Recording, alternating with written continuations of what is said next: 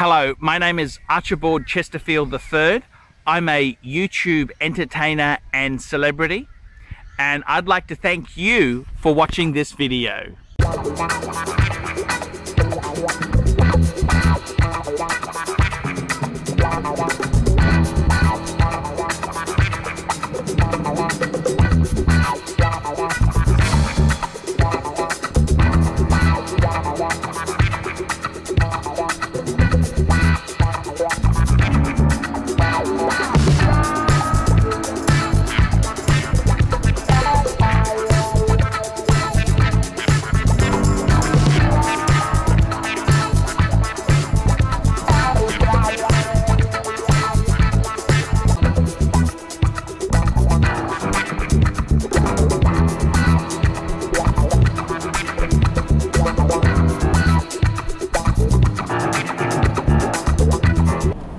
Hello, I'm ArchieLuxury and welcome to the ArchieLuxury channel.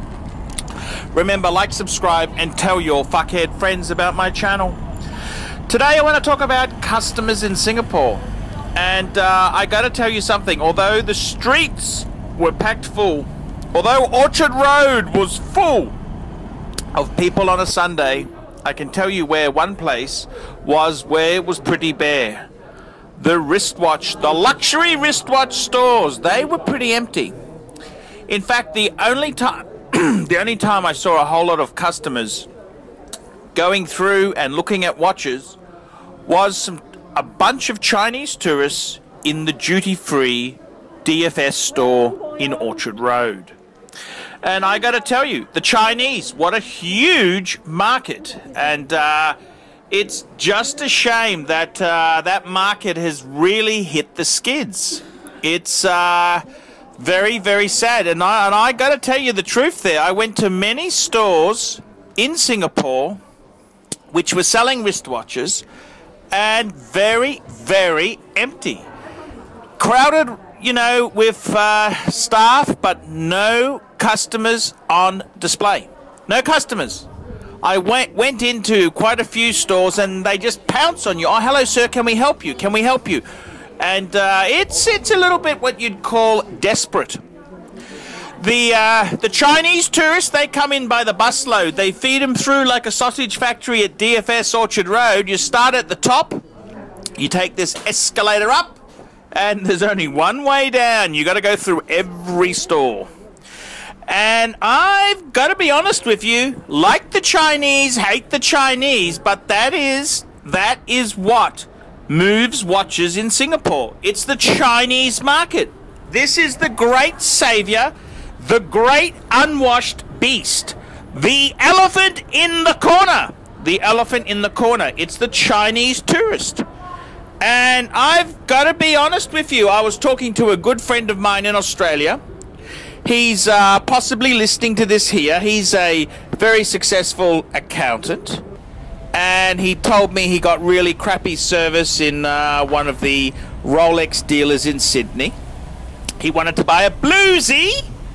And they kind of laughed at him and said, oh, we don't have those available, sir. But you've got to understand, the Caucasian with money is it's like the Tasmanian tiger. It's a very endangered species. And I gotta be honest, these watch shops, they know their punter.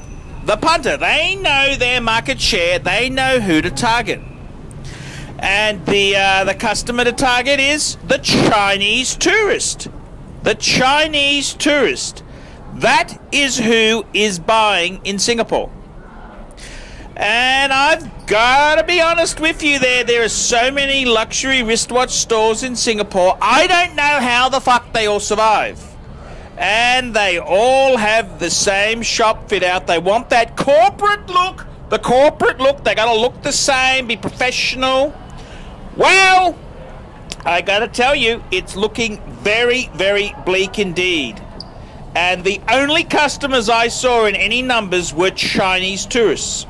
How did I know they're Chinese tourists? Because they were wearing badges, which when they're in a tour group, fuckers. And this is the harsh reality of business in Asia. Mr. Caucasian tourist, you fucked around for too long. You asked price, check this, check that. We don't need your custom anymore. Well, we do, but we don't bank on it. We bank on Chinese tourists.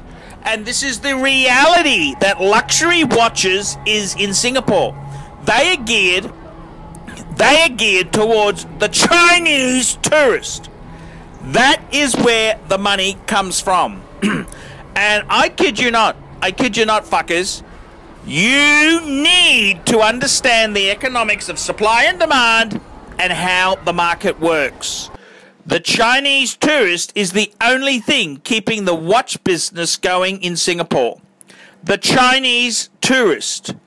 And I gotta tell you what, fuckers. It's a grim, bumpy ride in store. I'm ArchieLuxury reporting live from Singapore.